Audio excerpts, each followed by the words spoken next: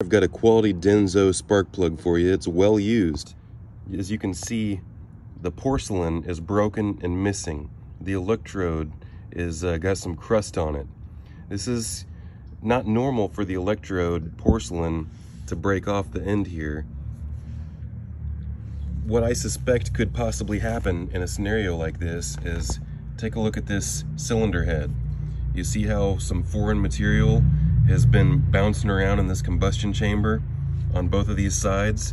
As I was lightly scraping this deck, these are high spots. Guess what else?